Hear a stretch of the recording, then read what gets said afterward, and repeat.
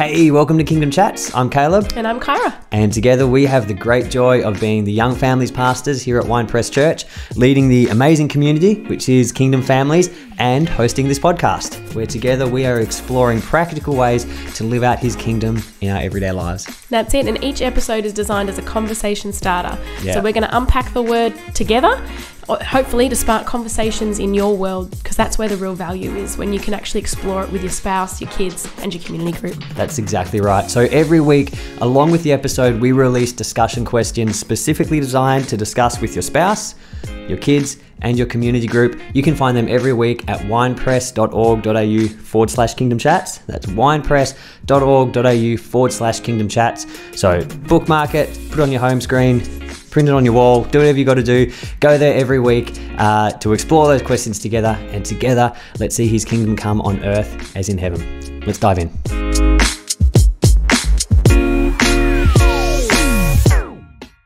Hey Kyra. Hey Caleb. Welcome back to another Kingdom Chat, where we are talking about bringing His kingdom, seeing it on earth as it is in heaven.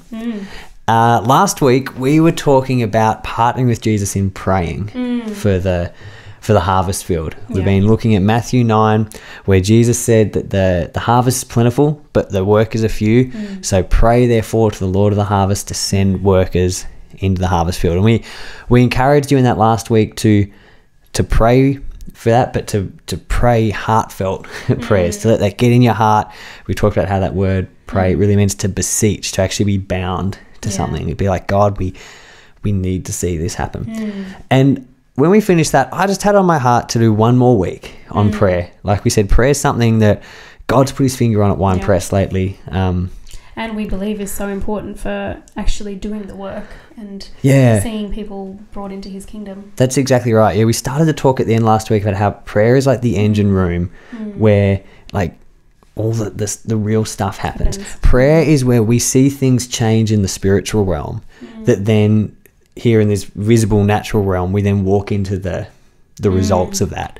But the results are what we're going to walk into, the success that we'll have. When I say success, I mean in building the kingdom. That is going to be the result of prayer, winning the battles in the spirit in prayer first. So I just feel like it's really significant for us as kingdom families in this season where God has put on our hearts to take the kingdom outwards into our community and to reach people. We need to just take some quality time to pray. Because in this region, in this harvest field, it's not a neutral environment. We are working against, like it says, the principalities, the powers of darkness, the spiritual forces that are against. They are power. They're actively working against us, against the kingdom. So we're going to pray. We need to actively be defended. Exactly. Pray and see God work and see God do things, and then we're going to walk into the fulfillment of that. So what I thought we'd do this week, last week we just talked about that concept of praying, and we encouraged you to be praying in your community groups. So it's been awesome to see that happening. But I just sort of felt we're just going to go through just quickly a few scriptures that specifically give us foundations of things that we can be praying in praying for the harvest field. Tools that we can have to use to pray into this, to pray specifically for the lost, for the harvest field, for the community where God's planted this. So why don't you start with one, Kai? So the first one that comes to mind is the Lord's Prayer, which we're probably all very familiar with, but Matthew 6 verses 9 says, pray then like this is Jesus. Our Father in heaven, hallowed be your name. Your kingdom come, your will be done on earth as it is in heaven. Give us this day our daily bread, and forgive us our debts, as we have also forgiven our debtors. And lead us not into temptation, but deliver us from evil. And I love this because it's Jesus. I mean, Jesus is telling us this is how we should pray.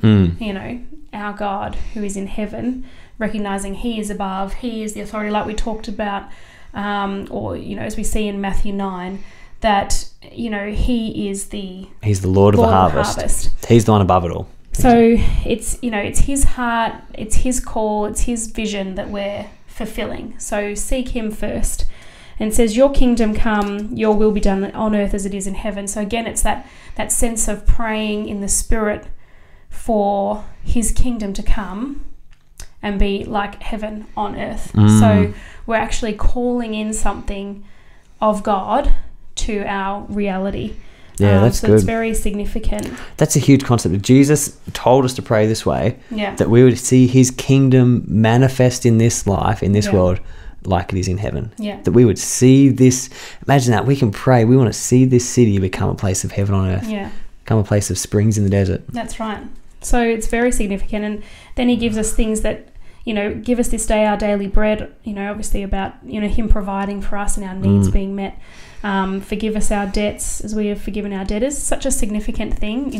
We're not sort of diving into the depth of that right now, but forgiveness and making sure our hearts are pure before God. And, there's so much that comes when, so much gets in the way of God's work when we're holding on to unforgiveness and bitterness. That stuff just eats away at us and allows the enemy to do his work rather than allowing God's work to be done. So that's really important. So lead us not into temptation, but deliver us from evil.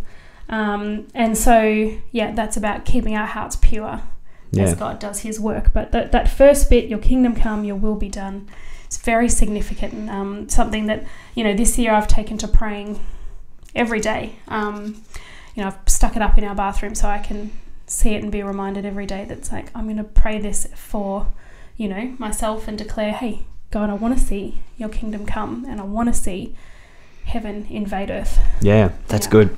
Let that be I think that's good to start with. That's a foundation point, because in crying out for this city, for the harvest field, we're saying we want it to be his kingdom in this place as on heaven. We want to see his kingdom come. Yeah, that's right. Yeah, that's good.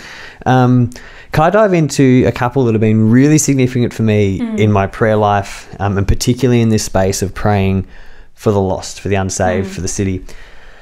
One of them is in Acts 4. So the story behind this is that obviously the start of the book of Acts, so the apostles have started going out and taking the kingdom. Peter goes and sees awesome healing happen. He sees a lame beggar healed, but then he and John are brought before the council and they're told, you got to stop preaching the gospel, stop preaching Jesus, stop bringing the kingdom, basically. Get back in line, stop standing out. And so immediately Peter and John go back to their community of believers. So they come back in their community, and this is from verse 23. I'll skip through parts of it just for the sake of time. But it says, as soon as they were released, they went to their friends. I love that. It actually says their friends. It doesn't just say to their church. They went to their people. That's your community, your community group. And they reported what they'd been told, which was basically stop preaching Jesus or you'll die. As soon as they heard it, they lifted their voices together to God and said, so straight away they say, all right, we're going to pray. And here's what they do.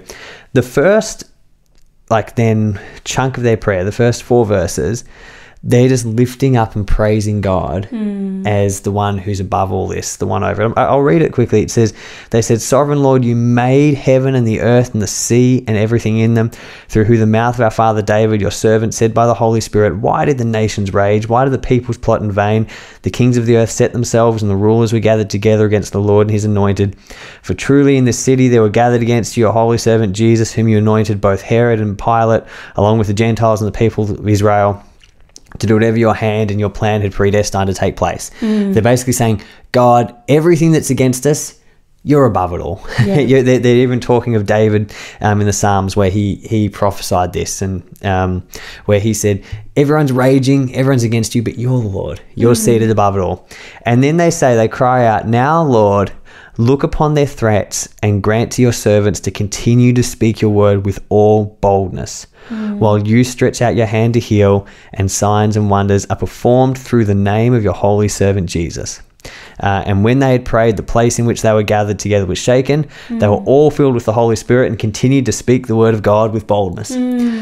So they came and they specifically prayed. They said, God, grant us boldness to preach your word. I'm grateful we are not yet in a place where we're getting serious threats to stop bringing the kingdom into the city, but it might come. And regardless of not, we need boldness, because that's such a significant thing. They started this prayer by just lifting up Jesus as Lord. They lifted up and said, you are above all this, you're the Lord above all. And so they set their eyes on him and said, now we pray for boldness. Give us boldness to preach. But then they also prayed for him to then back that up with signs and wonders. Yeah.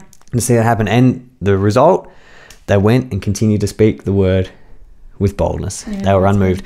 That is, I think, such a great way for us to pray for our harvest field, to lift him up as Lord, and to pray for boldness and signs and wonders. Yeah. We're going to talk about more signs and wonders in a couple of weeks. Yeah. But yeah, that's I think, a great template for a way that we can pray. That's good. Did you have any more that you want to share? No, I was just going to like we talked last week, obviously, from Matthew 9. And so, you know, as we're praying, the two significant things that came out of that was the compassion. Yes. So when Jesus looked out, he had compassion, prayed from a place of compassion. So praying for God to give us a heart of compassion for people and to be seeing people as he sees them. And then praying for the labourers. So earnestly praying, making that... So we talked about last week. Yeah, that real commitment to say, I'm in this and this is my passion to see labourers working in the fields. I'm going to pray. Yeah, that's really good. For it. So good. Can I quickly give us one last one before we close out? And this is from Luke 18, from verse 1 to 8. It's the parable of the persistent widow. It's a parable Jesus spoke about prayer. It says, he told them a parable to the effect they should always pray and not lose heart. I just wanted to close with this because I feel like this is a really significant one for us to not lose heart when we're praying for something and it doesn't feel like we're seeing anything change. Yes. He said, in a certain city there was a judge who neither feared God or respected man, and there was a widow in that city who kept coming to him and saying, give me justice against my adversary. For a while he refused, but afterward he said to himself, though I neither fear God nor respect man, yet because this widow keeps bothering me, I will give her justice so that she will not beat me down by her continual coming. Literally, it says, so she will not beat me down. Literally, it means so she will not blacken my eye. Yeah. He's like, she's going to hurt me. Yeah. She is so passionate and determined. Yeah. And the Lord said, hear what the unrighteous judge said. Will not God give justice to his elect who cry to him day and night? I tell you, he will give justice to them speedily. I want to quickly point out, the point of this parable is not to give a reflection of what God is like. God is not like the unjust judge crossing his arms saying, no, I don't want to answer your prayer. But it's saying sometimes when we're praying, it will feel like it does for that persistent widow, like you're banging down the door of heaven. And, you know, sometimes it's like the heavens feel like brass. You know, it's like, God, I'm praying for these people, especially when we're praying for the lost. You know, it's like, I'm praying for them, I'm praying for them, I'm praying for them, I'm praying for them. And they still make silly decisions and they still do the wrong thing and they still don't live your way. Exactly. And they still go the other way. This gives us hope. Jesus specifically gave them this parable because he said, always pray and don't lose heart. Yeah. I want to encourage us in that. Do not give up. Let's pray like the persistent widow with that passionate, vigorous persistence. Say, God, we are going to beat down heaven's door for this city. Yeah. We're going to pray for this city. We're going to pray for this community. We're going to pray for this harvest field. And we're going to blacken your eye. We're not actually going to blacken God's eye, but you know that that is what is in that parable. We are going to keep coming and keep coming and keep coming and keep coming until we see it change. Yeah, let's do that. Yeah, awesome. Be blessed. Yeah, have a great time praying together, and let's see His kingdom come on earth as in heaven.